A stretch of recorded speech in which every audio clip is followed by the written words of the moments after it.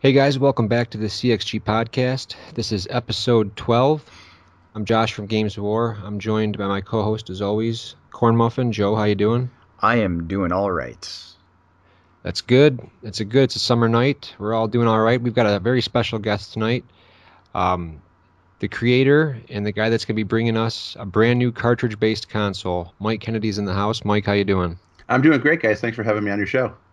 It's good to have Excellent. you here. I'm pretty excited for this console, and I'm excited to talk to you about it because there have been a lot of questions about it. I think a lot of people are interested, but they're also Mm-hmm. not quite as up on it as they'd like to be. So Mm-hmm. hopefully this will give you a chance to get it out there and give us a chance to hear about more about a new console that's cartridge based. And I think everybody's Yeah, excited about it. I hope so. Most definitely. Now, starting things off at the most basic thing, I think everybody knows that's somewhat followed the story or has seen pictures of what's going on, that you were able to obtain the Atari Jaguar molds, and that's what you're using for the look of the console. Yeah, But the controller's all new, right? correct. You guys, Mm-hmm. now, if that's something you could elaborate more on, like Yeah. in terms of the controller, where did you like source your ideas from, or where did you get the basic info on how you wanted to put the controller together? That's an important part of a console there, the controller. Yeah, without a doubt. I mean, it can make or break systems, and we've seen it all. We've seen it happen before, and yeah. So I guess going back to the Jag console, just to touch on that just briefly. So I've been kind of following the whereabouts of that tooling for the last few years. I think I was aware of it initially when I was on Atari Age, and they were talking about it in the Jaguar forums about the tooling being put up for sale on eBay. This was probably four or 5 years ago, something like that. And they never sold, although there was lots of chatter in the Atari Age forums, and I'm sure maybe some other forums too, about figuring out a way to save this tooling from just being recycled, discarded, destroyed.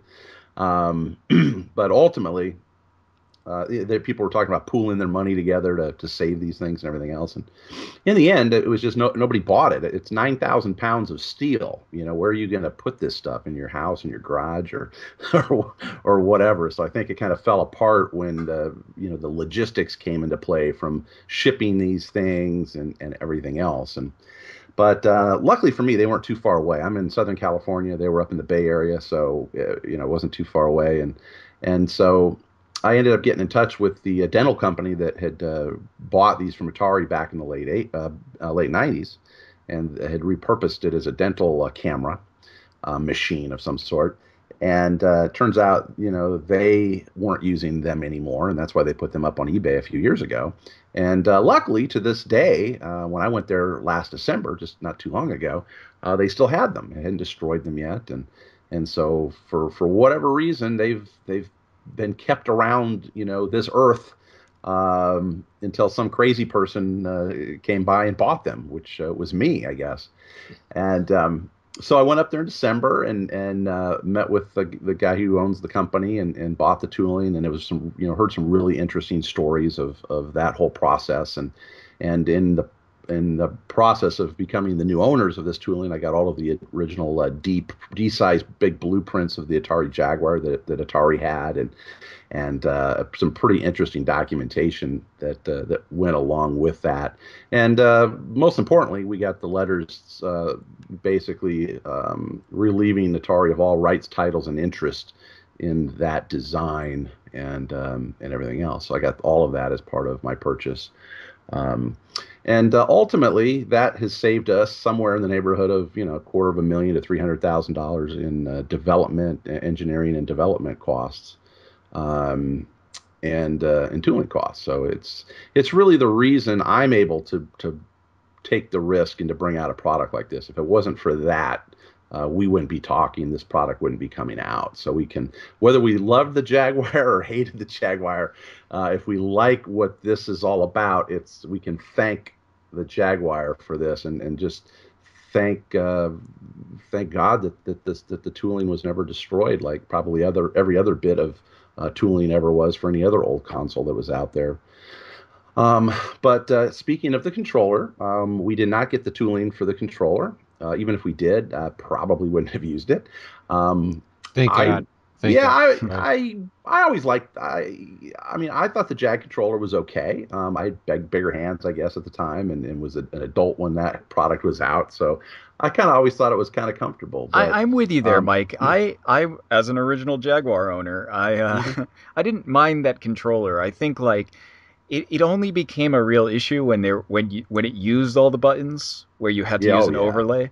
But yeah, for the most part, it wasn't like an incredibly uncomfortable to hold controller. It's no, just the button layout was like the same yeah, as if you remember the Atari 5200 had that same button layout. yes, Um, horrible, it's pretty similar. I mean, I think I know what they were going for with the controller. It's yeah, unwieldy. yeah. Well, Yeah. at that point they were competing with PCs that had lots of buttons and everything else. I mean, of course, the Intellivision, the ColecoVision had a similar system that really. I mean, it was most effective on the Intellivision. They exploited it better than anybody. Although that wasn't the best controller in the world either. Although people that love Intellivision love the controller, so it just kind of depends what you had and what you loved when you were growing up and everything. So I certainly won't diss it. But yeah, I think when they had like Doom coming out on this thing and some other things that I think it was just sort of they wanted more buttons just to say, hey, we've got buttons too, or something like that. Yeah, it was the D-pad for me that just didn't feel right. Like holding the controller, it wasn't like it was horribly uncomfortable. And I kind of dug the keypad with like the overlays. Mhm. It like in theory it was cool and it looked cool. It was just for me it was the D-pad and a lot of the games they Yeah. were trying to do. I just didn't the D-pad didn't feel right. Not to mention it sounded like an old box spring on the bed. Yeah. But in terms of an actual controller holding it, it wasn't uncomfortable. I'll give you guys Yeah. that. Yeah, yeah. But anyway, so we didn't get that. We did get the cartridge shell, and we can talk about that later, and the console shell. So that's what we're repurposing. Of course, we're putting all new, innards and guts into this thing and updating it. I mean, big time. Um, but as far as the controller goes, I was trying to think, what do we want to do for a controller? We're trying to keep the cost down. I mean, it's a little obvious. We're getting some criticism because we're kind of just copying this and copying that, everything else. But again, that's the way I'm doing it. I mean, that's the affordable way. That's a way for me to launch this thing without having to sell my soul to investors or VC. Of course, they'd probably all laugh at me at this point anyway. So again, it's just this is the way I've chosen to do it. Keep the cost down, um, and keep that startup, the startup cost down and whatnot. And so it's just worked out very, very well to get this stuff and repurpose it. But as far as the controller goes, we're kind of trying to do the same thing with that. A few months ago, I was trying to envision kind of what this controller would look like. What do I want to see in it? I've talked to lots of developers. What do they want to see in it? And I had this vision in my mind of basically what we've got, which is kind of a dual analog stick controller that looked like it was married up with a, modern day, or a dual analog stick controller married up with a Super NES gamepad. And so I was flipping through one of the issues of of our magazine, issue 2 or 3, February, March of last year. And we do a swag bag section in there, a couple of pages just showing off, cool video game products and stuff. And we had written about the Atari Pro U or the Wii Pro U controller. I'm sorry. And I saw this and I thought, my God, that's exactly what I see in my mind when I picture a controller for this thing. And so I got in touch with Interworks, and of course, we've had a lot of criticism about this controller that it didn't work real well with the Wii. I think it had a lot of connectivity issues, but generally, it feels solid. And we're not going to be wireless. We're going to be USB. So it is going to be a wired controller with a nice long cable on it. So I don't think we're going to have those same types of issues. They have had issues with the D-pad. And we're working with them now, hopefully trying to see if they've worked through some of those issues. But bottom line is we're getting a controller. We're going to beat the living hell out of it. I mean, we are going to put this thing through its paces and just basically try to destroy the thing, and see what happens. And it's very important to us to have a controller that's going to last and be responsive, because retro games require a very responsive controller. And And that's what we want to make sure that we've got. Now, if people don't like our controller, hey, I mean, they can plug in any other USB device they want. So it's not like you have to use this controller or nothing else. So I think that's going to be good, although we want this to be a good controller. But people will have other options.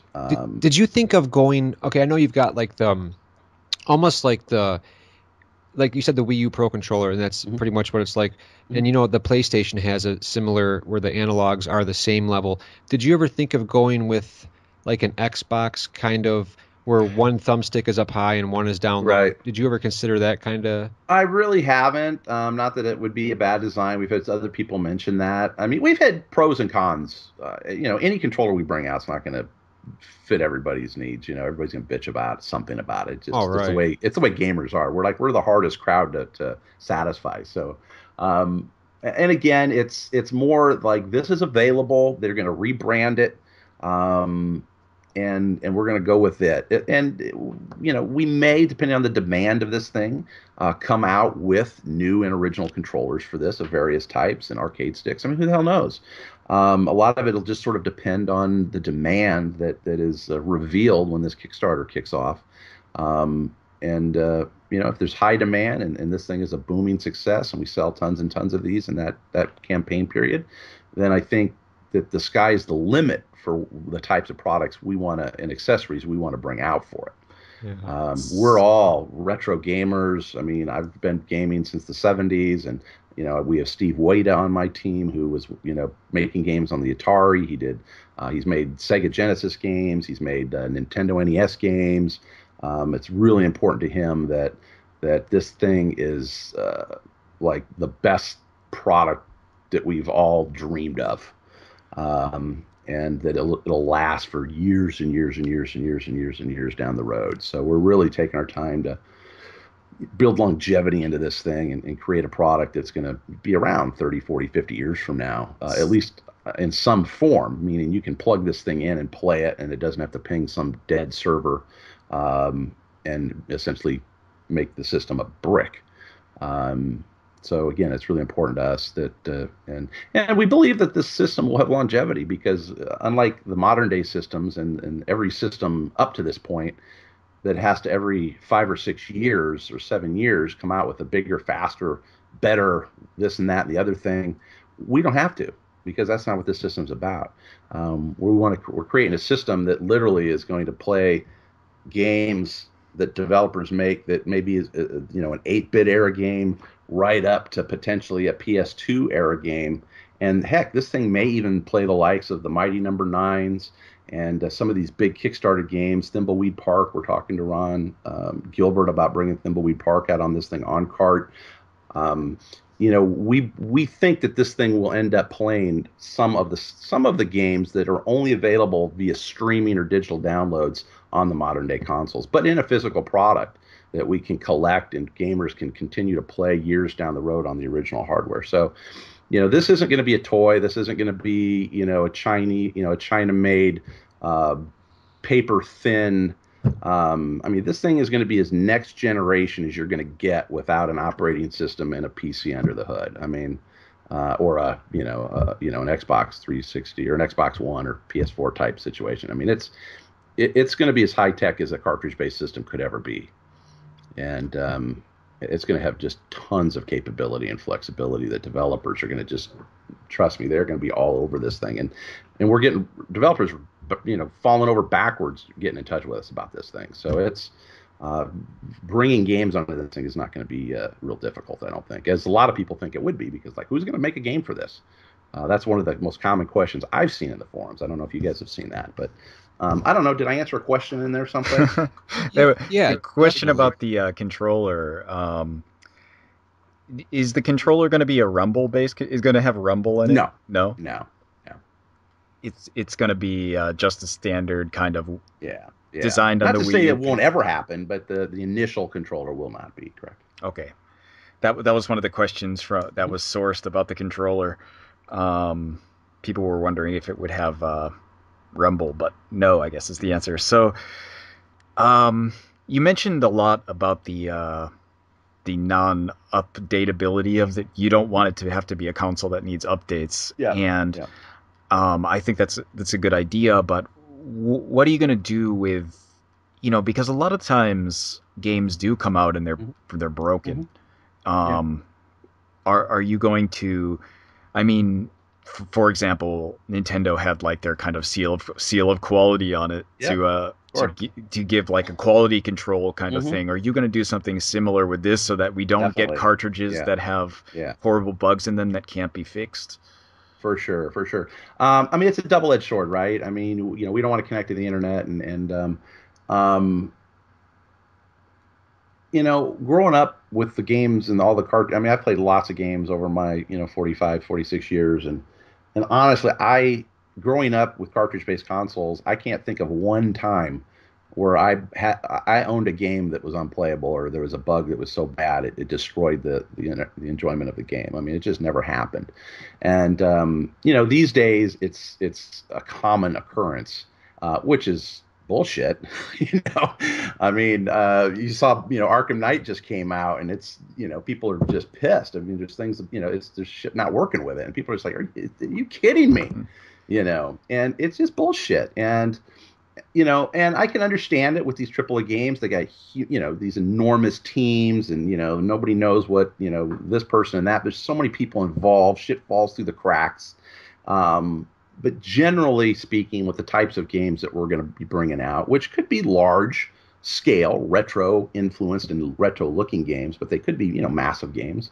But generally, they're smaller teams. I think there's a lot more. They're a lot more careful putting these games out and everything. But definitely, I mean, these things, when a developer turns a game over to us, I mean, they pretty much got to turn over to us a bug-free game. We're going to test the living hell out of the game as well. So the games that we're publishing, that we're selling, I mean, we're really starting out real similar to how Nintendo started out, as you brought up. I mean, we're going to be publishing the games. We're going to be marketing and selling the games direct to consumer, probably for the first year via our website.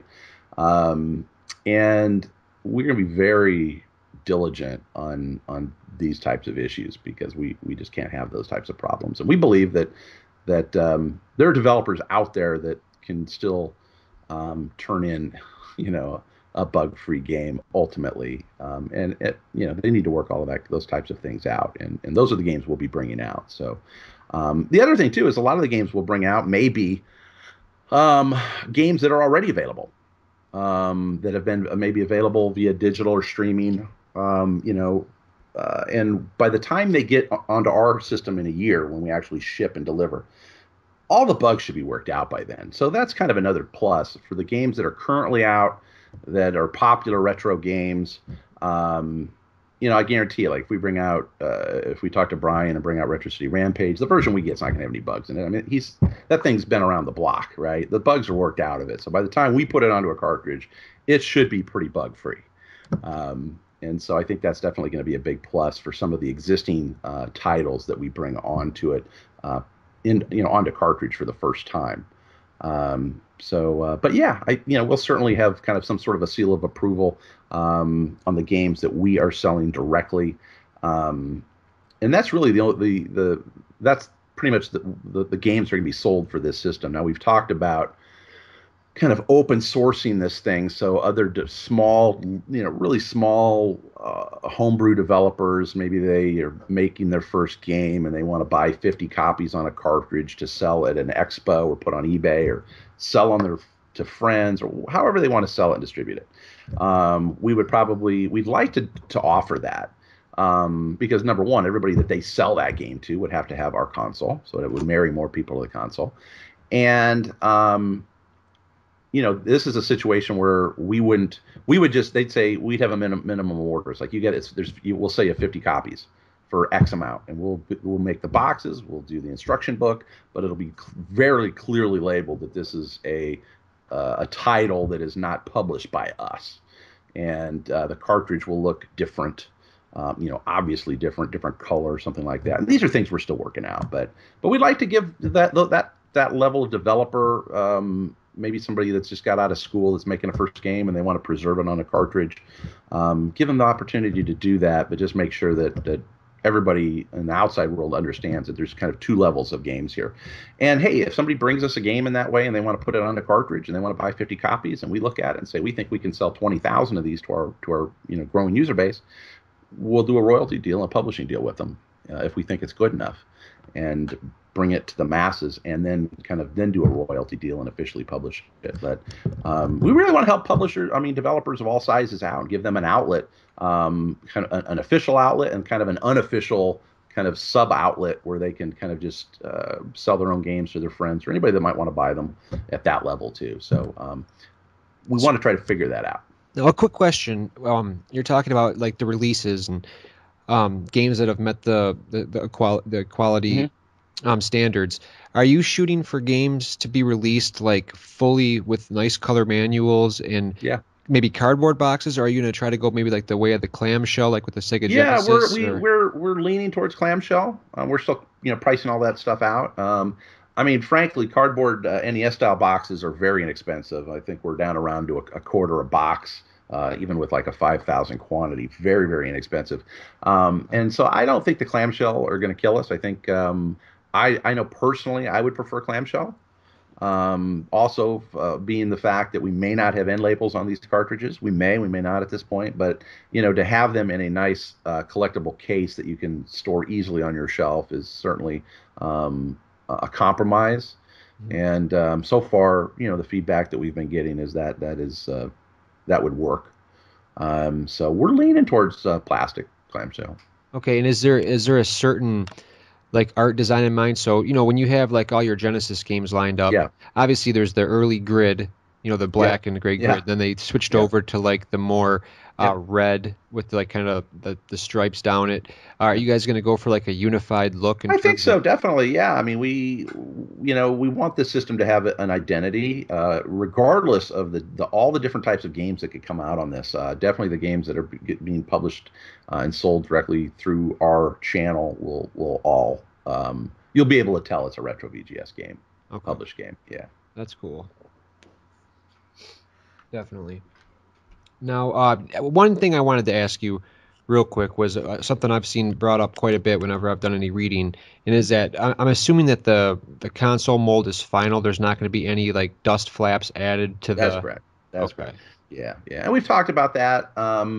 You can leave your least favorite game in the cartridge slot, or maybe we'll sell a blank cartridge that's just specifically meant to plug in when you're not playing it. That really takes care of it. Okay. At this point, maybe we'll make it a stretch goal. Who knows? But I think we can get by without it at this point. And certainly if it adds any considerable cost to the tooling design, which pretty much any time you sneeze on this tooling, it costs you money.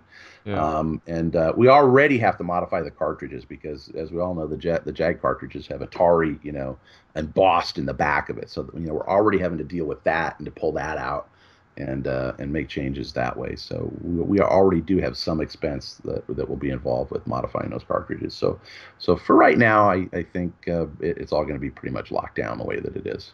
Okay. So I had some questions about the hardware itself. Mm-hmm. I'm wondering about the cartridges is the main thing. How are the cartridges being made? Are they being made like with EEPROMs and like on an actual board, or or is it going to be like I'm worried that it's going to be an SD card adapter or something with it. Yeah, no, I mean it's going to have a similar cartridge PCB in there that you're familiar with, that's going to drop into the slot. We're looking at two different types of cartridge formats depending on the size of the game. We're looking at, here's the deal. Mass ROMs are on the outs. They've been on the outs forever. And unless you're buying just crazy mass quantities of them, which we won't initially, they're just not cost effective. And we've talked to one of the leading suppliers of mass ROMs in the US here, and they're phasing it out. And so it's just really not an option for us. But we all understand that is the best way, but it's just not doable. So we've pushed that out. And so we've been looking at a variety of type of flash technology. there's 100-year flash. We're not using just cheap flash. I mean, it's very important to our team that these cartridges, when you plug it in 50 years, that the thing's going to work. And so we've been spending a lot of time, and I'm not a hardware guy, and that's what I've told everybody. I'm not, I've got two guys that are doing all of the hardware design on this thing that are experts. They work for Sony and Apple, and they're retro gamers at heart. They're trying to build this system to be a love letter to every cartridge-based system that's come before it, and one that's just infinitely expandable and flexible for developers. So it's gonna, when you buy the cartridge, it's just gonna look like your standard everyday cartridge, with the keyed cartridge in it, and it's gonna drop into the cartridge slot, and Okay. you won't know any different. But It's going to be flash, and then the other option, the other for the larger games, because there's flash for about any size you want to put on this thing. But when you start talking, these 500 meg games or 1 gig games, I mean, the flash really gets expensive, and it basically hikes the price of these cartridges up to $80 to $100, which nobody's going to pay. And so once we hit a certain threshold, we're going to switch to a mini disc system inside the cartridge. That we've always said we're not going to any moving parts or anything like this, but you start getting these huge games where it becomes unaffordable with flash. You can move over to these mini disc systems where they're pretty inexpensive, and so, and again, this is something we're still working on. So, but we're pretty sure we're going to lock that down. So there'll be some sort of a cutoff. If it's bigger than X, then it goes onto the mini disc version of the disc. But it's going to be pretty interesting, I think. So the cartridges in themselves are, what are the sizes we're looking at for cartridges? Do you know, like? Yeah, I'm just going to go from memory here, so this isn't written in rock or anything, but I want to say that somewhere the cutoff is somewhere around 70 megabytes, something like that, and then we get up into the multiple hundreds. And over that, it'll probably go up to the mini disc. And the mini discs are like MDs. You're talking about, like, similar to UMDs in that case. They're not going to be similar to that. It's going to be an off-the-shelf product that will fit. And that's about all I can tell you right now. Okay. It'll fit in the cartridge, and I'm not telling you to be secretive. I'm telling you because I'm not the hardware guy, and I'm not sure what they're putting in. We just started talking about this within the last 2 weeks, so they're still kind of educating me on it. So I got a quick question. This is it's kind of like a joke question, but yeah. We're already talking about the limits of the cartridge and the size. Will there ever be the retro CD, yeah, right. a retro CD? I wouldn't rule it out, but I don't think so. That sits underneath just like the old Sega CD. Yeah, I don't think so. I was going to ask you to give the cartridge size in megapower. Yeah. Yeah. Oh, that'd be tugging at the heartstrings there. I'm probably one of the few crazy people that just still adores the Sega CD to this day, Yeah.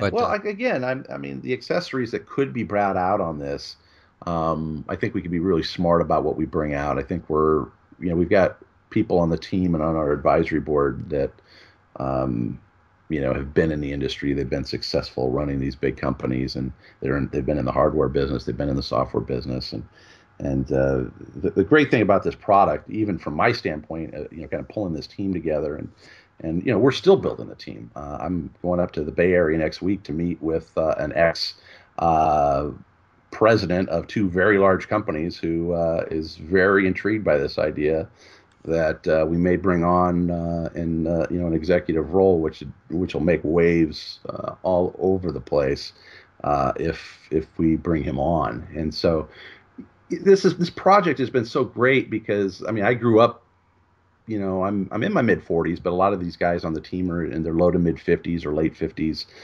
who have, we have Michael Katz on our advisory board. I'm talking to Howard Phillips about being on the board, and we've got some ex-Atari arcade guys, Owen Rubin, on the board, and there's just people that are really intrigued by this and the timing of all of this, which everybody is like, timing is perfect for this right now. And that's kind of always what I've thought. We've had this idea for the last couple of years, but it really wasn't until last year's E3 where I kind of saw the industry embracing retro and nostalgia like it is. And of course, it's continued right on through this E3 in a really big way. I mean, some of the biggest announcements this year were nostalgic type announcements, So plus the fact that the indies are being invited onto the show floor by Microsoft and Nintendo and Sony to show off their games, many of which are retro. Axiom Verge and Nidhogg, and I mean the list goes on and on and on, really.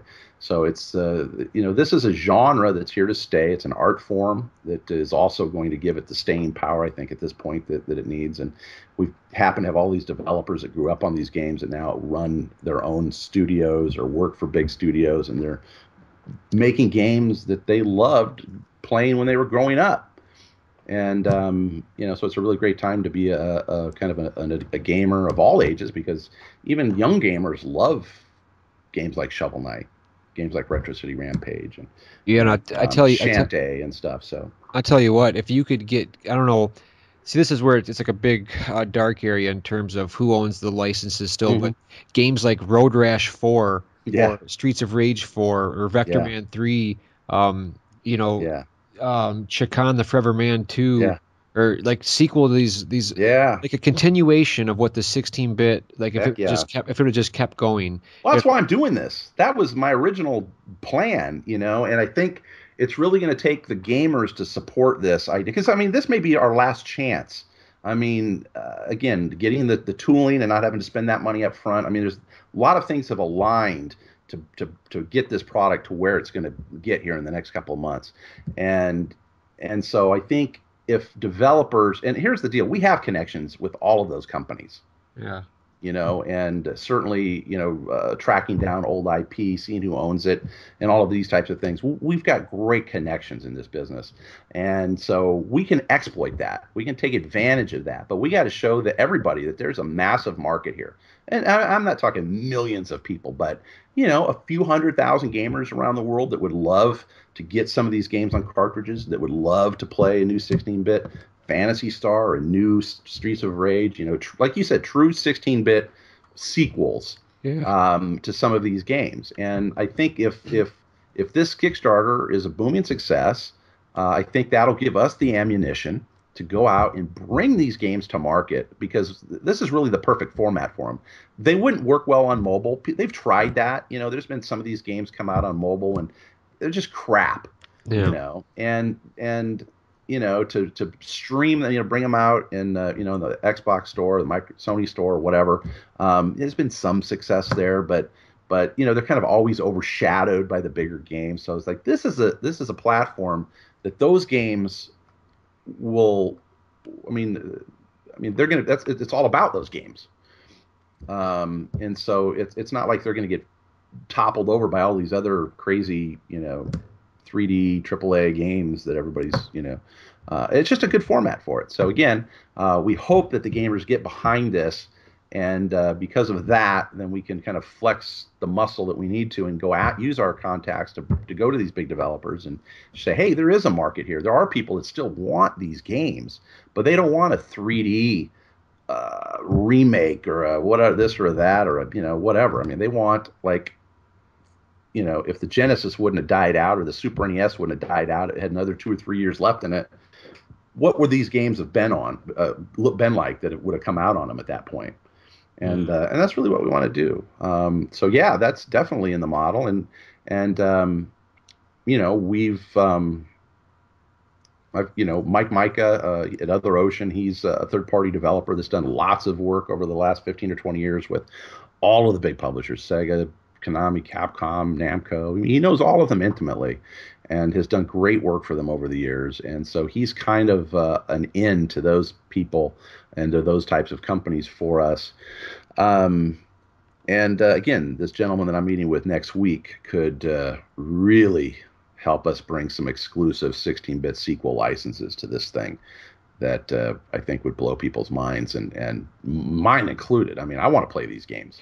And real quick now, I know Joe's got probably some more stuff to ask, but when I look at the Genesis and Super Nintendo combined, okay, we've got limitations on either side. We've got, some say the Genesis, well, it's a fact that it had a limited color palette, and some of the games suffered because of the color palette. And the Super Nintendo had a really slow clock speed, so a lot of times in shooters there'd be a lot of slowdown or a lot of stuff on the screen would get slowed down. So this console could potentially rectify the color palette, Definitely. provide tons of action on screen. So what we're looking at right here is like a combination of the best of the both worlds.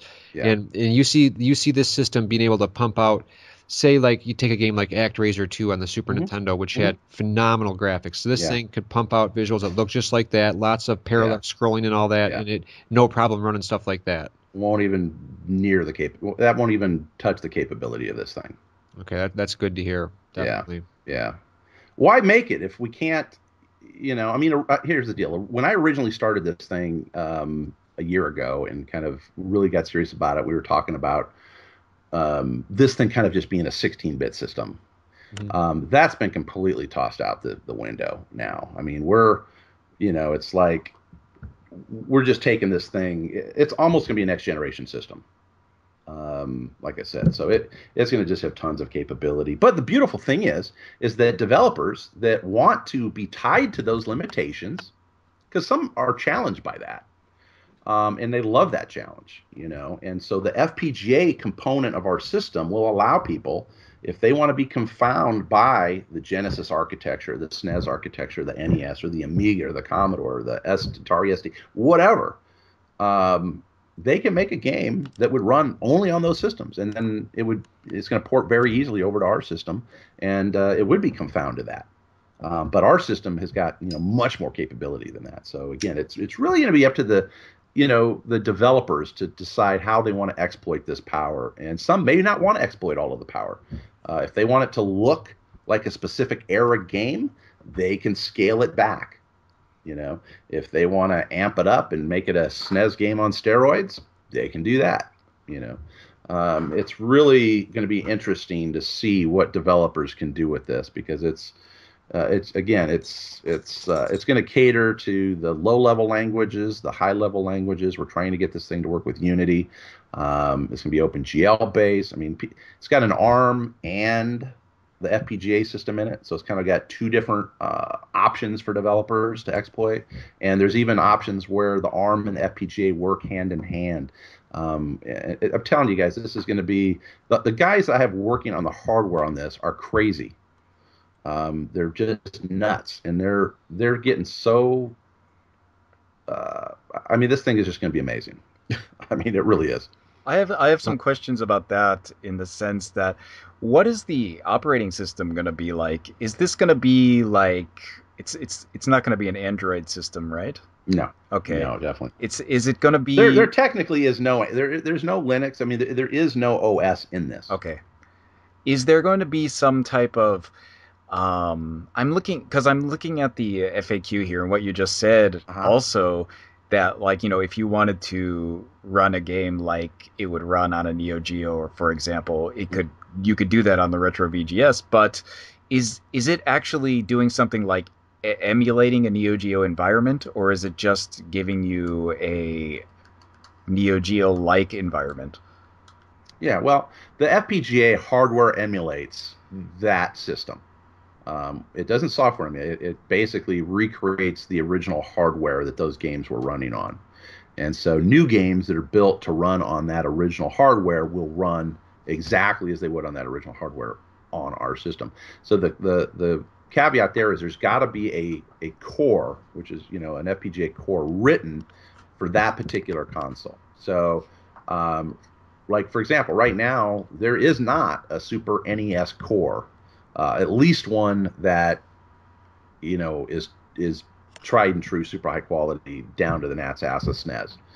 There are people working on it. We're working with Kevin Horton, Kevtris. He's sort of one of the premier FPGA experts in the country, in the world probably. And he's already developed lots of cores. And so we're going to license cores from Kevin. You've got the Mist board out there. Those guys have basically recreated a lot of the 8-bit PC cores. So those are out there, and we don't want to go out and steal these cores from people and everything else. So we really want to go by the book. We want to license these cores from the people that made them. And essentially in the cartridge, we mate that that code, of that game with the particular core or system that game was made for. And when we insert that cartridge into our slot, it's going to tell the FPGA in our system, you now have to become an Amiga or a Neo Geo or a Genesis or an Atari or an Intellivision or a ColecoVision or whatever. So would those cores configure the system to be used exactly like a Genesis? Or, for example, if you wanted to make a Genesis game using the Genesis programming environment, but you wanted to you wanted to utilize more RAM or more speed that the Genesis didn't normally have, would you be able to do that? That's a really good question. I believe so. I think they're limited to the palettes and the whatever. But I mean, I'm not sure if size is a limitation when it comes to the FPGA. That's a really good question. See, I think because that's important for the question that Josh had asked earlier, in that, there is, for example, slowdown in shooters and things on the Super Nintendo or whatever, or the limited color palette on the Genesis. I don't think I don't think that's going to translate through this thing. But I will ask. Because that's one of the things I was wondering was that, like, because, what happened with the Super Nintendo or the Genesis or something, the reason they went on to more systems is because you had reached the kind of limitation. Yeah. Whereas with this, if you could use that same environment, but get rid of some of those limitations, the kind of new style of 16-bit games that you could make, or the new. Well, I think the answer is yes. I mean, you got games like Shovel Knight. I mean, that game you could not play on an NES. It's just too big. It looks like an NES game, sort of. But yeah, no, definitely those. I think that the system will be able to do that, no problem, even if they're made through that FPGA system. And if it's that's a good question. I'm gonna ask it, but I don't think we're gonna have the issues with it. I think size wise and slowdown, I think a lot of that will be gone just because of the architecture of it. But some of the stuff they will still be held to. I mean, whatever the color palette was of the Genesis, and you're making a Genesis game with that, you got to stick to that color palette. Yeah, I was just thinking that, if the slowdown isn't there, even with the limited Genesis color palette, like if you could kind of get beyond the RAM limitations or something, you could still make a much better Genesis game than you would be possible on an actual Genesis, even if it's in the same style. Yeah. I'm pretty sure that the answer is that is the case on this, that you would be able to do that, but I'm going to double check. And there were a few games on the Genesis where they did something inside of the cartridge where they were able to bypass. I think Eternal Champions and Ranger X were both able to use more colors on screen than the original 64 allowed from the Genesis. They tricked them out somehow. Yeah. Well, that's the thing. I mean, developers learn how to cut corners, and they learn, as they make more games for a particular system, it's kind of vulnerabilities are figured out, and then people figure out a way to bypass them. And I mean, that's the way it was clear back to the Atari, for God's sake. I mean, you had Activision doing things on the Atari that Atari never dreamed of. So yeah, I think we're going to be okay. More on the hardware output, is there going to be any other options besides HDMI? Like, would I be able to hook this up to my CRT TV? Yep, exactly. Yep. So is there going to be like a SCART output or an RGB output, or? Oh, we talked about SCART. I guess mainly for Europe, I think. I thought, but we've kind of discounted that. But it's going to have composite and HD and S video, I believe. Okay. So S video, that's good enough, I think. Not because I'm in Japan, and we have the that's why you're mentioning SCART. I got you. Okay. Well, I'm in Japan, and we use D terminal. It's like something totally different. But I'm assuming that S video is a pretty big standard in Japan back in the 80s and 90s, and there's a D terminal now, which is like allows up to 1080i, I believe, through a non HD HDMI cable. I guess it's looks like a computer plug almost, but then there's also just standard RGB, and there's a lot of options. And I think, like, as people who are into retro games kind of feel strongly about not having their retro. I mean, it was a big Right. thing when the Retron 5 came out that like Yeah. only HDMI was an option, and I think people Yeah. really didn't like that. Yeah. Yeah. Well, it won't be the only option. Okay, that's actually probably good to hear. I think people will be happy to hear Yeah. that. Yeah, definitely. Now, are you guys the Kickstarter is coming soon? Are you guys going to have? I remember hearing the original date was going to be this summer. Are you guys still looking somewhere in July or I August? am still. It's definitely not going to be July. Definitely not July. But I'm remaining hopeful that it will be in August. Okay. We want to have a prototype, or at least a simulated environment. We're actually going to be purchasing an evaluation board pretty soon from our processor manufacturer that'll essentially simulate this thing, simulate our environment pretty well. So, and then our plan is to get these boards in the hands of a couple of our bigger game announcements that are coming, the developers, to get their game running on that board. And then that will be probably kind of the proof of concept that we'll go to Kickstarter with. Okay. And then once this thing's funded, I mean, this thing's going to go through a variety, various levels of prototypes. Typically with a consumer product, you could have, up to, 7 to 10 prototypes before you actually get to the factory build, So, we're taking this really seriously, and I got people that have done this in the past, and they know the challenges with bringing a consumer electronics product to market, and I think it's in good hands. But still hopeful that it'll be August. That's good to hear. Yeah. And then the Kickstarter. So would you say, just a ballpark figure, that it could be possible that people will actually have this in their homes in, say, maybe under a year and a half's time, 2 years time? Yeah. Oh, I sure hope so. Yeah. I mean, I'm sort of figuring, we'll probably, I mean, hopefully we'd be delivering within a year of the end of the Kickstarter. So second or third quarter Okay. of next year. That's a good turnaround time. I think. Yeah. I think it's probably faster than people were expecting. Really? Yeah. I mean, you don't want to wait 2-3 years. I can't remember how long it took Ouya to kind of get out. But we're a lot different than what they're doing. I mean, they had a lot of infrastructure they had to build in advance, and of course, it never really worked that great. And a lot of things they had to do up front that we don't have to, because of our system's going to be in a sense much simpler. And we're making this in the USA. This thing's going to be made under our own roof. The PCBs may be made in China, but I'm not completely sure that that's going to be the case. I mean, we want to make sure the majority of it's made here in the country, under our roof, so we have total control over as much of the process as possible. So whether the PCB is contract manufactured in China or in the States, that's kind of an up in the air question. It kind of comes down to cost a little bit, but if it's not much more, we'd love to just do it locally. And we're in California, so we got lots of resources out here. So,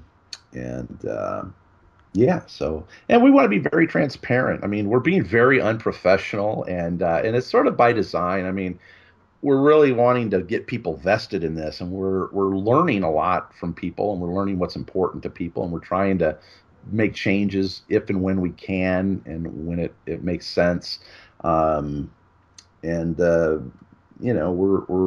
there's a lot of positive vibes. It's just great, and it keeps motivating us to keep making this the coolest product that it can be. And the Facebook group is super active. It's unbelievable. I mean, we post a question or a new piece of news, and I mean, there's 5,000 or 6,000 views within a couple of days, and there's 100 comments or more, and people are just really interested in this thing, and we want to make a game that we want to play. I mean, I know that's what everybody says, a system that we want to play. I mean, Steve Weeda wants to make a game system that he can make games for again.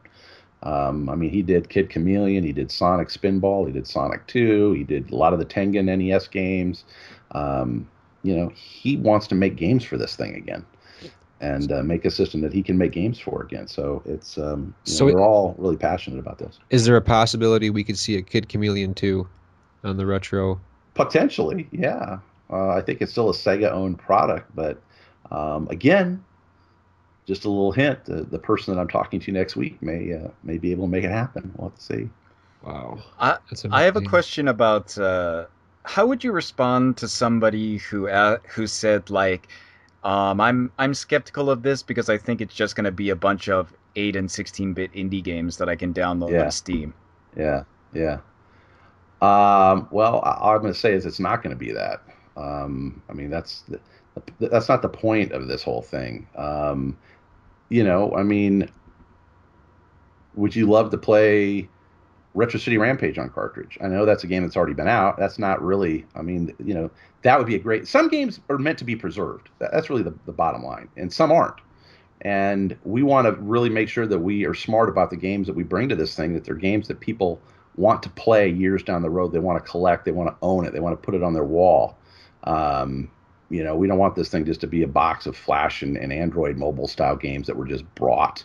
But I mean, frankly, there are some really great mobile games that have come out over the last 5 to 7 years that are gone and forgotten about, that were, hugely successful titles when they came out, that would be great to bring back on this thing if the developer, the porting costs were next to nothing, and it could remonetize and breathe new life into those games. And it's like, oh wow, Super Mega Worm, I loved this game 3 or 4 years ago. Here's a cartridge with all of the Super Mega Worm games on it, and in HD, with a proper controller, multiplayer. It'd be awesome. And there's just so many games that are like that. So we want to bring big games to this thing. That's why we're talking to Ron Gilbert and to Yacht Club and to Brian and potentially the Mighty Number 9 group. I was supposed to go to the Too Many Games Festival. I guess is it this weekend already? I think it's this weekend. Yeah, it's this weekend. Yeah, they invited me up there. They're really excited about this thing, and they want to help us promote it, through all the YouTube channels that they preside over. I mean, they preside over Angry Video Game Nerd and a whole bunch of Game Grumps, some big ones. And so, but yeah, we want to have games that are that people want to buy, that they want to collect, they want to play years down the road, that are big enough that it's like it's a 99. It's not a 99. These aren't going to be 99-cent games. That's the point. Going off of Joe's question, I had I think I wanted to ask. Okay, now Joe asked like the 16-bit and the retro style games. How important in your strategy in getting this thing out there and generating interest is it to have games that are exclusive to your console, where it'd be great to have Shovel Knight on a cart, and it'd be great to have Retro City Rampage and all that, but how important is it for you to have games that you can't get anywhere else? Well, I mean, obviously that would be massive if we could get it. Now the deal is, at least initially, I don't want to go to a developer and demand exclusivity if we only have 5,000 people buy this thing, and limit them and their ability to go out and monetize and sell a variety of SKUs to a variety of consoles. I mean, I want to help developers, right? Mm-hmm. And I don't want to limit them. But, it would be great to get an exclusive on some of these games, especially if they were a console seller, Streets of Rage or new Ghosts and Goblins or, new Bomberman or something like that. Again, I think if we can get the right team together, that those types of opportunities may present themselves here, which would be huge. But as far as, some of these other really great indie titles that are coming out, I mean, unless we've got a massive market, 50 to 100,000 people that want to buy this game, I don't want to lock them into an exclusive contract. Now, we may lock them into a 6-month exclusive, right, where we get it for the first 6 months. I mean, that's a pretty common practice in the industry these days. But what I can say is we will probably have the cartridge exclusive. So, if you're not a digital guy, you want to own and collect the games and enjoy them for years down the road on the original hardware, this is going to be your only option, regardless if it's exclusive or not. It is going to be a cartridge exclusive. Okay, do you have, maybe it's a little early to say an actual studio, but do you have a group of guys that are making games just exclusively for this system? Okay. Not yet, no. Okay. Do you plan on finding, I mean, because you're saying like you're working with people who used to make games, do you think they would make games for it exclusively? Oh, well, I mean, our whole plan was originally to have a first party dev team that was made up of a lot of these iconic game developers that we all know. So yeah, I wouldn't rule that out. That potentially could happen. Now, it may not happen before the Kickstarter, but it could happen before we start delivering next year. Do you have a pack-in game? Yeah, yeah. Well, we're packing in. There's one game for sure, Adventures of Tiny Knight, which is Collector Vision's doing, and it's going to be a pretty cool game. And but I'm talking to NG Dev Team about packing in Gunlord. There may be a second pack in for Kickstarter people, and the way the Kickstarter is going to happen and work is that we want to launch this thing with somewhere between. I keep edging it up because I keep adding games to the list. Ultimately, we'll probably have around 25 games that are going to be part of this Kickstarter.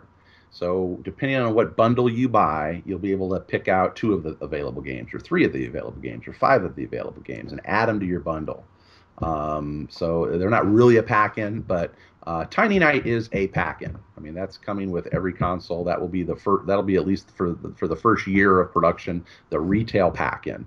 But for Kickstarter, we may throw in a second title that everybody's going to get. That's maybe a bit, maybe a more well-known title or license or franchise of some sort at some level.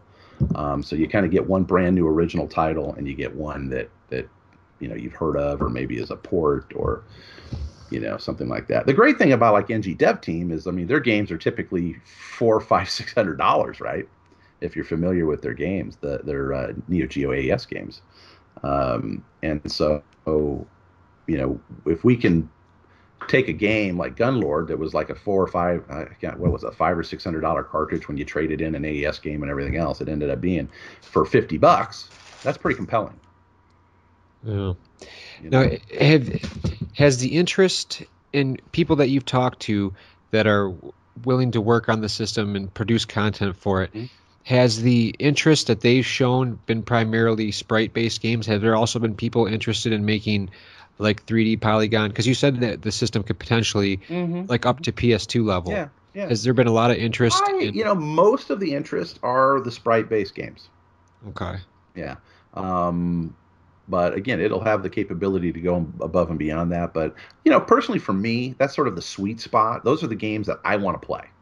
I want to play the 2D fighters, the 2D shooters, the 2D platformers, that's really what I want to play. And the good thing about, like you said, the PlayStation 2 level was because that was an interesting time in gaming as to where we had gotten past the really ugly kind of jaggy graphics of the PS1, and we had solved a 3D space problem where you could actually control games in 3D, and it was fully functional. Games like Maximo and other types of games where it was a 3D environment and it was polygons, but it was easy to control, and this was before the time of releasing games that had to have patches. Most games on the PS2 were released, and they were pretty solid. So even going back to something like that would still be a lot of fun.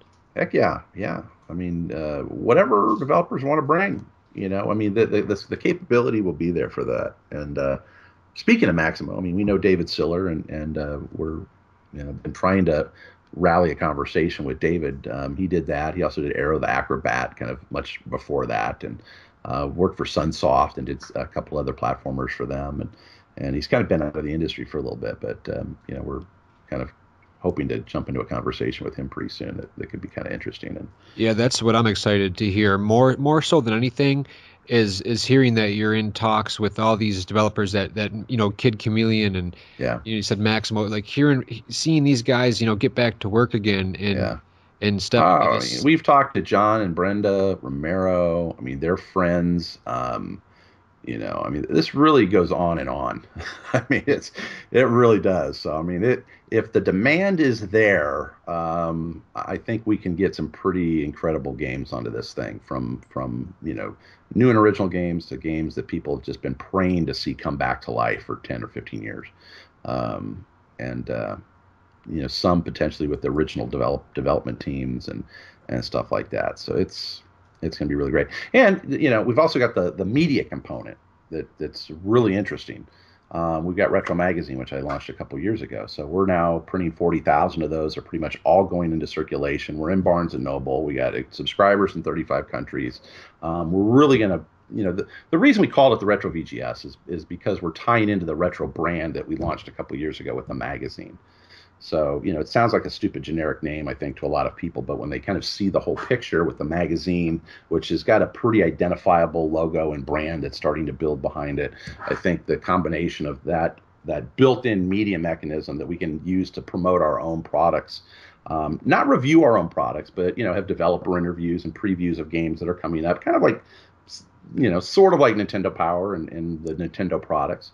We'll probably add 6 to 10 or 8 to 10 pages or whatever of content in addition to our 80-page magazine already. We're not going to eliminate pages and dedicate it to it. We're going to add pages to it. So you'll still be getting the full retro magazine, but we'll have maybe up to 10 pages dedicated to talking about, discussing the games and the console and the games that are coming out for it, and using that as a mechanism to promote indie gamers and their games, give them some coverage, in a print magazine. It's also digital, but so I think hand in hand, it's going to be a pretty compelling model. And again, you're going to get a subscription to the magazine when you buy the product, and it's all going to fit together. Yeah, that's one of the things I was a bit hesitant on was the name, like retro, because the name, the word retro has such a broad term, and the word retro gets tossed around so much these days. Where all of a sudden today, like playing a 2D game back in 1995 was the most uncool thing you could do. Like the world had moved on, and it seems like nowadays everybody is retro. Everything retro is cool, and to see a powerful name, like I always use like the Dreamcast. Excuse me, as an example, the Dreamcast was such like the name evoked these thoughts in your head, like what is a Dreamcast? To me that was such a powerful name, like starting a new console and calling it retro as opposed to like picking out like a really cool name. But when hearing you explain it, it's kind of like your brand. You got the magazine, the console, and it makes sense from listening to what you just said there. Yeah. Well, I did a podcast, Retro Gaming Roundup. We started that back in 2008. It's like a 6 to 8 hour monthly show, and we've never missed a month in 8, 9, 10, 11, 12, in 7 years. And so, Retro and me go way back. I mean, at least to 2008. Okay. And then, I started Game Gavel, which is like eBay for video games, and trying to give, gamers a better, cheaper place to buy and sell their games. And that's kind of been a struggle to keep going. But to this date, it's still the only dedicated gaming auction site in the world. And I think now, because of the success of the magazine, and we're going to start putting full-page ads, for Game Gavel in the magazine, we may do a rebrand and a relaunch of that to, again, tie it more into the retro brand. So we've got the marketplace where people can buy and sell. We've got the console over here. We've got the magazine.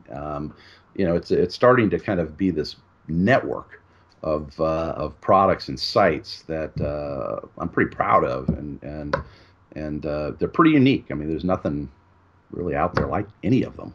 And combined, I think it's the sum of the parts is more than the individual pieces, I think, and I think it's all going to play very well together.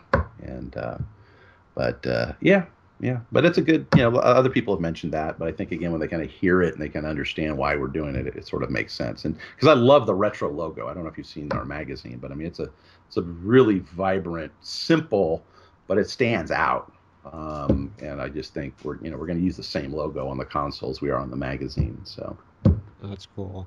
Yeah, the magazine kind of gave off like a diehard game fan kind of vibe to it, with the quality and the color pictures and stuff. So and we've got the writing team. We've got Jeremy and Chris Kohler and Jeremy Parrish and Sean Baby and Andy Eddy and I mean, this great cast of writers.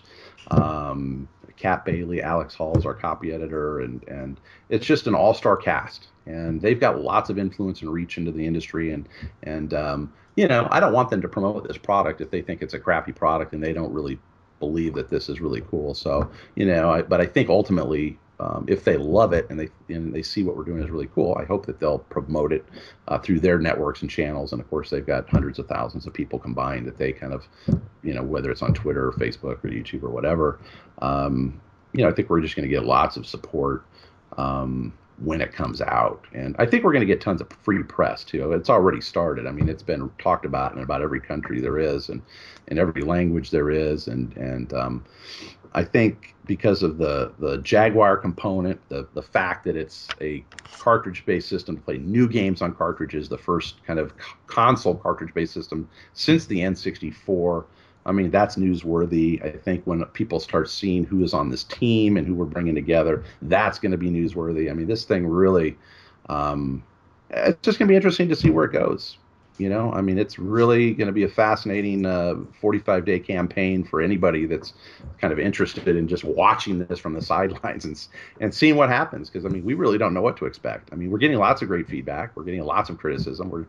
There's people that there's not a lot of in between. It's like, this is the dumbest idea I've ever heard. Who in the hell is going to make games for this? Who in the hell is going to buy this system? And then we got, all these people on the other ones going, my God, this is the most important system that's come out in years.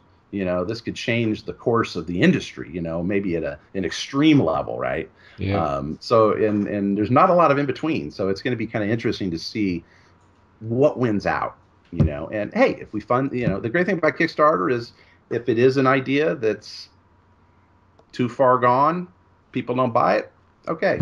But it is what it is. We'll keep the magazine going, and it's growing like crazy, and that's great. But again, I think this is probably going to be one of the last opportunities to keep this type of technology around, to kind of bring that culture back that a lot of us grew up on. I mean, there's gaming culture today, and then there's the gaming culture that we kind of grew up on, right? Yeah. And there's some good parts of that culture that are disappearing. With every new console generation, I always say, what are kids going to brag about and put on their walls, and when they're out of school and in work, and they're going to go to eBay, and what are they going to buy? Yeah. There's just not going to be a whole lot left there pretty soon, and so I just think, and again, it may be a stupid, corny thing to say. Who says corny anymore? That's how retro I am, but I think about stuff like that. And I've talked to young kids, in their mid to late teens, and they're not happy about first day patches, and they're not happy about, sequel boxes, sequel. They want tangibility. They want to own something. I mean, look at Skylanders and Infinity and Amiibo. I mean, people want to hold on to something. They want to collect something. Yeah. And the ultimate thing to collect is a magical piece of plastic with a game on it, at least in my book. That's sort of the pinnacle of something to collect. And, at least for retro gamers, here's an outlet for that, hopefully for years to come, where they can buy, sell, collect, trade, whatever they want to do with their friends, give them that ability to do that again. Okay, so you said for the pack-in game, Tiny Night, that's for sure. That's a given. Yep. Okay, is that game close to being completed, or is it still? It's getting close. Not to being completed, but that's John Gamester 81 and Collector Vision. They've got the Game On Expo coming out here next month. In August, and they do want to have a playable demo of that game. We're not sure, how much of the game will be playable, but I've played it. I mean, there's a level demo out right now. For us, and it's been really great. So they want to have a playable demo of that, and we're hoping that we'll have a system that'll be able to play that potentially in August. It may be a prototype board, not the finished product, of course, but something that you can hook a controller up to and play on the screen. So okay, would you say I haven't checked out the Tiny Night yet? Now, as many people, that's going to be their first experience with the console, it sounds like. Would you describe, from what you've seen of that game, would you describe that as like the second coming of 16-bit in terms of graphics and? Again, it's a 16-bit style game. It's kind of been influenced by the Wonder Boy series. It's kind of a platforming RPG. It's kind of got a great story. It's got some great gameplay elements. But I mean, it's not the killer app of our system, if that's what you're asking. And I don't know what the killer app is. I think the killer app is we're bringing games back onto cartridges again, and we're giving developers the ability to bring any style a game that they want onto cartridge for the most part. As long as anything but some big AAA, huge budget game. So I'm not going to be able to pop in Arkham Knight and wait an hour and a half for the install to be finished Yeah, before I I don't can think play it? so. I don't think so. Okay. I don't think so. But how cool would it be to bring a game like that onto a cartridge, though? I mean, that would be pretty cool. But we're hoping for, Mighty Number Nine, and we got the new like the Castlevania game that just is getting kickstarted, and those would be really cool games to be able to bring out on cartridge, I think. Yeah. So we're I'm not saying we can do that yet. I mean, that's what we keep stretching the boundaries of what this thing can do. And, that is something that would really make this compelling if it could play some of these games that are only available via digital on the trip, on the big systems. I Oh, think that would be really, yeah. be really, Theoretically speaking, if there was a new Contra or Castlevania yeah. or a series like that that's been around that people really, I mean, that could be a game changer for sure. I'm sure it's Yeah. probably a nightmare of cost and licenses to get I something tell like you that what, to some happen. of these titles are ripe for the picking and very inexpensive. I mean, look at all the Data East titles that have now just changed hands for the second time. I mean, shit, those titles haven't been touched for years. Oh yeah, And Karnov and uh, Breakthrough, I would love to see. it's insane. I mean, they got 100 to 200 games there, and there's probably 50 of them on people's like list of please bring it back. And these are licenses I think we can legitimately go after and pretty much get for next to nothing. I mean, we got to pay them royalties, but you can get the license for next to nothing. And because hell, they haven't monetized the thing in 20, 30 years in some cases. So it's like, hey, here's an opportunity. We'll pay you X%. We're going to manufacture the cartridges and everything else, and we want to bring this game back. And I mean, there's the list of games that people want. I mean, it's almost limitless at this point. I mean, there's a few hundred, or I mean, maybe 1,000 or more that people would love to see brought back. So, those are going to be titles that we want to go after. I mean, we posed the question on our Facebook page. I mean, we posted, what Data East game would you want to see brought back? And I mean, in like less than 10 hours, we had like 150 comments. Just all of these games that people they'd love to see brought back. And that's just with Data East. And then you look at all of the Capcom and the Konami and then the Namco and then some of these other smaller game companies that have just disappeared. Yeah. There's a handful of those types of games that people would love to see brought back. So this is the opportunity to do it. This is the format and the system to do it on. And that's my goal, is to bring those types of games in addition to, tons of brand new IP and games developed by hopefully a whole new, market of indie game developers that see this as a way to actually make some money. Because, I mean, nobody's making money in mobile anymore. It's saturated, and even if you got a great game, you can't get it out there, and so if people want to bring their game onto this thing and make maybe $10 or $15 or $20 on every cartridge that we sell versus 99 cents or some free to play game where they're getting a nickel a click or some crazy thing or whatever. I mean, this is going to be a great opportunity for developers, I think, to make some money again, and it's up to us to not let the saturation happen and everything like that, unless there's just a ton of great games coming through the channels we want to be able to pick the best from the best. And we hope that there's enough games coming across our front door that want to be brought onto the developers, that where we can pick and choose and just bring out the cream of the crop. Do you have any major third-party developers lined up? Anything like, I don't know, you would imagine like, Sega, for example, has a ton of old stuff. Do you think you would be able to convince Sega to put two guys on making a 16-bit game again or something? I truly believe that we can. And I mean, we know people at Sega, and this person I'm working with next week, had some major influence over Sega not that long ago, and still has got great connections there, as well as with publishers and developers all over the world, big names.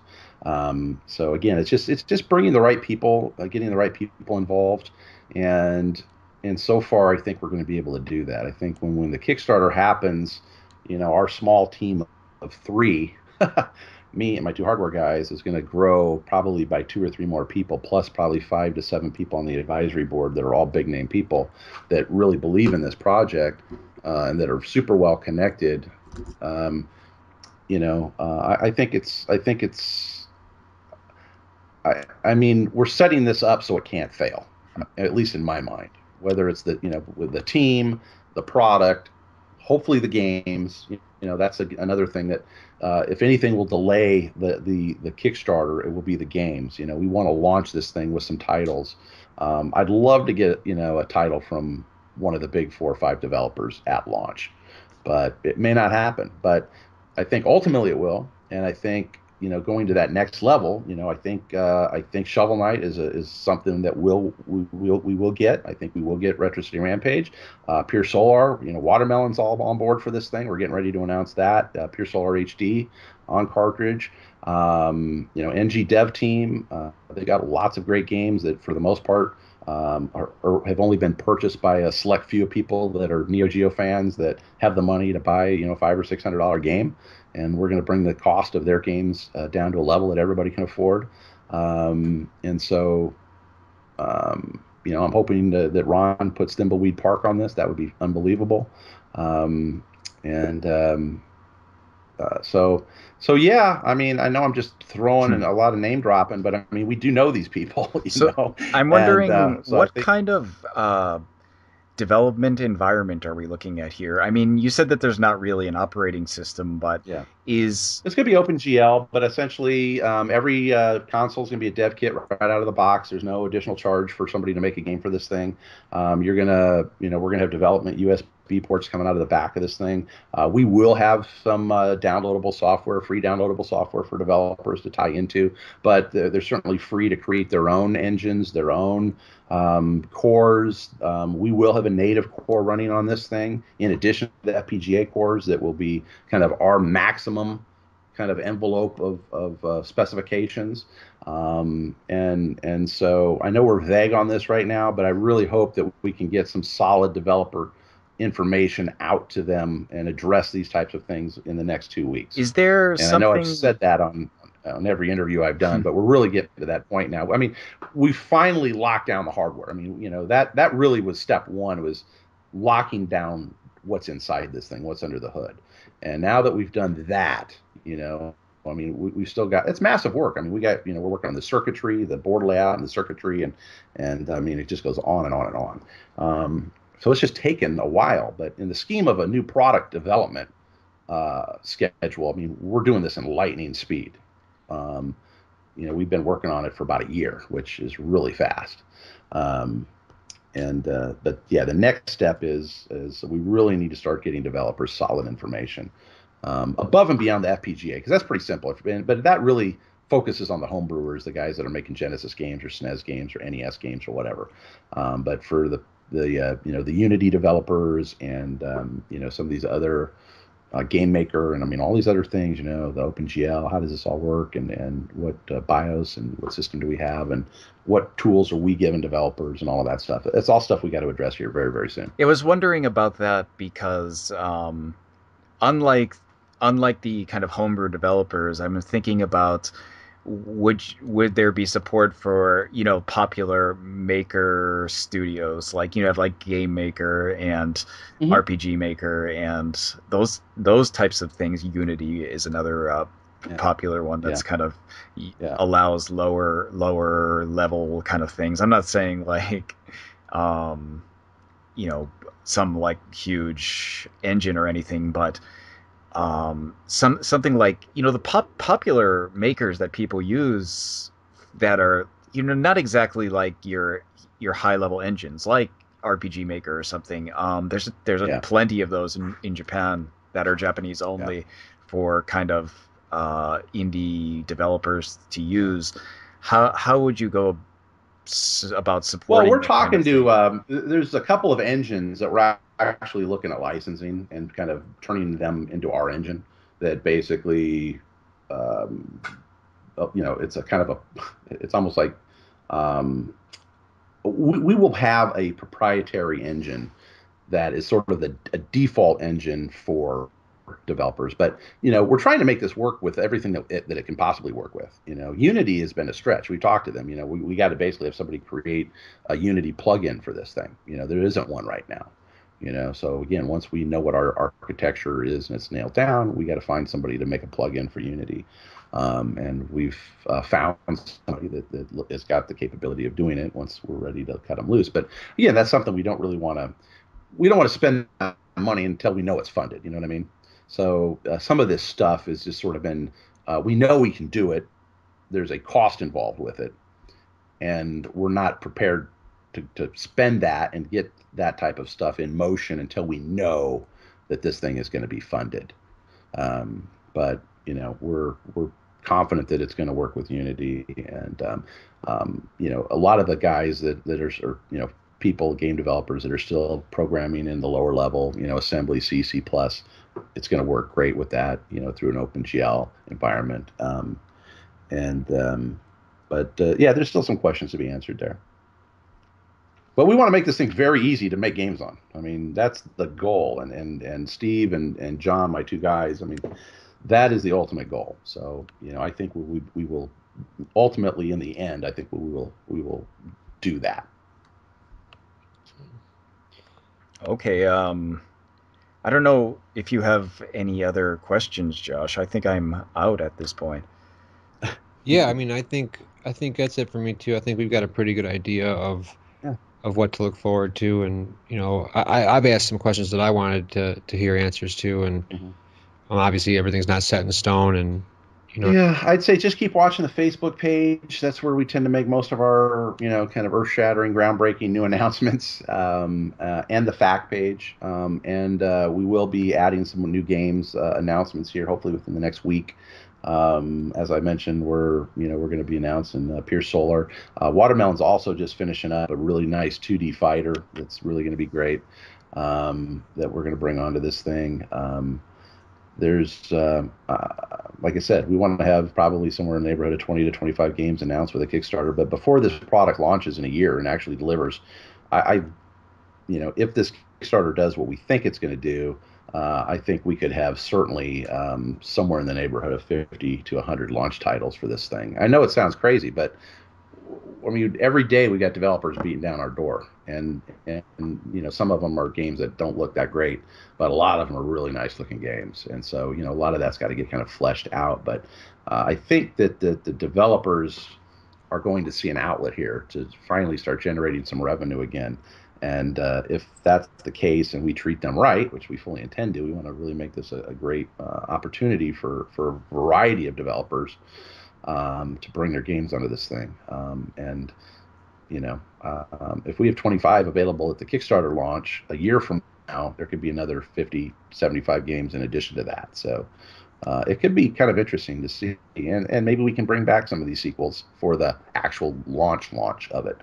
But how cool would it be to have stretch goals for some of these big games, right? And actually kickstart these games right alongside the console. I would say, we've only got maybe a month and a half to put those types of deals together, but it's something that we're pursuing. Okay. And now, one more quick question that I just brought up. Do you see turning to Kickstarter often to get the bigger games, like to gauge interest, or is it something you just want to hit people with announcements that it's already started or it's already begun, or do you see yourself having to go to Kickstarter for some of the bigger games? Well, I mean, developers might, and at this point, unless we become a first party, our own development house, which we potentially would use at that point. But for right now, the games that are going to be announced along with the Kickstarter. The thing is, like when the Ouya launched, they didn't have to announce any games. I mean, it was Android based. They knew there was going to be games. They tried to get some exclusive that kind of they got some Final Fantasy or whatever. It didn't really pan out. But I mean, we have to announce games. We just can't launch a console with no games because it's cartridge based, right? Yeah. So we have to include games. I mean, there's never been a Kickstarter like this where you've got the console. This is what we're kickstarting over here, but right alongside it is these 20 games. And some of these have already been developed, some haven't, some are in early stages, and some of these were kickstarted previously that they're currently making. They'll be available by the end of this year, and so there's going to be a mix of games and ports that we're going to be announcing with the Kickstarter. But essentially, it's pre-orders for all of these games, for all of these developers. So in that 45-day period, we're going to know how many of Pure Solar HD did we sell, right? How many of Gunlord did we sell? And then, if the game is already done, we'll have, probably have milestone payments to the developers to help pay for the porting cost. But, they'll essentially get paid some money up front right out of the funding of the Kickstarter. Because, that's going to be figured into that total budget that's coming, for this Kickstarter. So, in a sense, we're kickstarting the console and, a group of games to go along with it. Because when this thing ships in a year, we want to at least have these 25 titles guaranteed to ship and be available when the game comes out, when the system delivers, right? Okay. And then give people the opportunity to kind of pick and choose which ones they want to get first, with their system. And we're going to do really cool things. I think for the Kickstarter campaign, the cartridge colors may be different. I know Tiny Knight, we're going to put on a gold cartridge. The retail version after that won't be on a gold cartridge. We've talked about, depending on what the demand is and how many of these we sell and how many games we end up selling, like the first 500 of every game we sell may be a special limited edition color or something, or label. And these will just be randomly inserted into boxes and put out into the distribution channels. And, somebody will buy one at their local game store and open it up. And it'll be, well, I got one of the 500, gold cartridges or translucent cartridges or whatever. Just have just a ton of fun, with the collectability of this thing again, because that's a fun element of gaming. That's why we're all, scouring garage sales and flea markets and swap meets and eBay and Craigslist and everything else. Kind of the thrill of the hunt. So I think that's just we're going to be able to do some really cool things that just a huge company would never do. Okay. All right, that does it for me. Joe, did you have anything else? That's it. I'm plumb out of questions, but Mike, I want to give you an opportunity to say some more stuff if you have anything that you felt we didn't talk about, or you wanted to. I think we've covered it all. Obviously there's still unanswered questions. So like I said, just everybody needs to stay up to tune, watch the Facebook page and the fact page, and we'll try to start getting more specific. And now that the hardware is locked down, hopefully we can start showing some board designs and some block layout, block diagrams, stuff like that, that the hardware people kind of like, and see that, this is all real. And that Facebook page is Retro VGS, correct? Yep. Just facebook.com/Retro VGS, and then retrovgs.com is the website. Okay. And yeah. All right. Well, thanks for coming on. I appreciate taking the time and talking with us. And definitely be keeping our eyes open on that Kickstarter for sure. Yeah, and let me know when your show goes up. We'd love to promote it and help you, bring some new listeners potentially to it as well. So. All right, cool. And did you say you're going to Too Many Games? I'm not. They wanted me there. They were going to put me up in a hotel even, and I had E3 last week, and then I also had a family reunion, and I need to follow up with those guys and let them know I'm not going to be there. But it's really a shame because the Mighty Number 9 team's going to be there, and they were going to try to set up a meeting with them for me, and I've got a real job on top of all of this. This is what I'm trying to get out of. And even with the magazine and the website and everything else, I've still got a full-time job, regional job working on my house. I've been with this company for 10 years. And right now, this is just starting to take over. I'm spending, considerably much more time with the magazine, with the console than I am with my real job. And I need to get this to a point where I can jump in full time. And so we're hoping that the Kickstarter will aid in that, at least getting us a small team working on this full time, because a venture such as this, you really need to be able to focus on this thing 100%. So it's been busy time the last year and a half, 2 years since I started the magazine for sure. And this console is just gonna, hopefully take it to that next level for my team. Yeah. Well, all the best moving forward. Cool. And, thanks again for joining us. Thanks for having me on, guys. We'll talk to you later, maybe. All right. Take it easy. Okay. Yeah. Bye.